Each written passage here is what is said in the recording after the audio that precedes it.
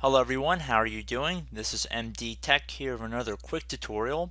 Today I will be showing how to fix your Google Chrome web browser if it is not opening up and just displaying a blank page if it does so.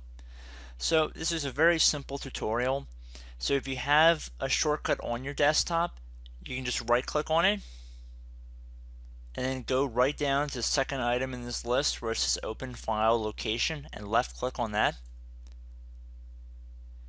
If you do not have a shortcut on the desktop, you can go to the start menu, and if you type in Chrome or Google Chrome, whatever you feel more comfortable with, and then you right click on that, it'll also give you an option to open the file location.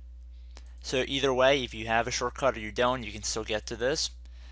So right away we see we have an item listing here. It says Chrome. What we want to do is we want to right click on it, then left click on rename. Now we want to put any character after it, meaning any letter, number, symbol. I'm just going to put a dot because I think that still helps preserve what the name of this executable is. So I'm going to click out of that. Now what I'm going to do is I'm going to delete the shortcut on my desktop if I have one.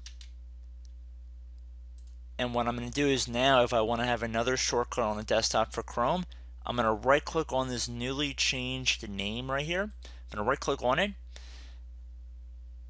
And then I'm going to go down this list where it says create shortcut. I'm going to left click on that. It says Windows cannot create shortcut here. Do you want the shortcut to be placed on your desktop instead? Click on yes. There are other ways to make shortcuts. I just always found this to be one of the quicker ways. So at this point you can close out of here.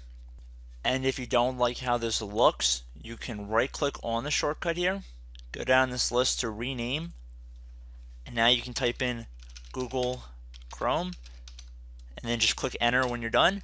And if we open it up,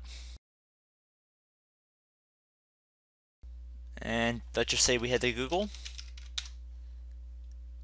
we see everything looks fine. So I hope this tutorial helped you guys out, and I will see you in the next video. Goodbye.